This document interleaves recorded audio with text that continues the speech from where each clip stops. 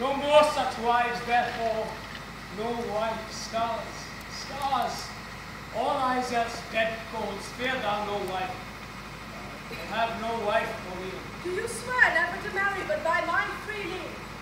Never, Paulina, so be blessed my spirit. Then would my lady bear witness to this oath? You tempt him overmuch. Unless another, as like Hermione as is a picture from his eye. Good man, I have done. If my lord will marry, if you will, sir, no remedy, but you will.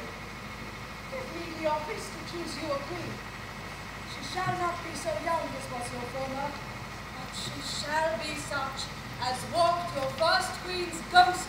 It should take joy to see her in your arms. My true Paulina, we shall not marry till thou didst us. That shall be then when your first queen's again in breath, never till then. One that gives out himself, Prince Dorisel, son of Kurunthotti, with this princess, the fairest I have yet beheld, desires access to your high presence. What with him? He comes not like to his father's greatness his approach.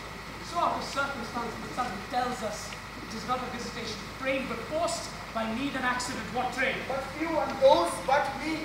His princess, say you with him? I, the most fearless piece of earth, I think that ere the sun shone bright on. The women will love her that she's a woman more worth than any man. Man, that she's the rarest of all women. Go bring them to our embraces.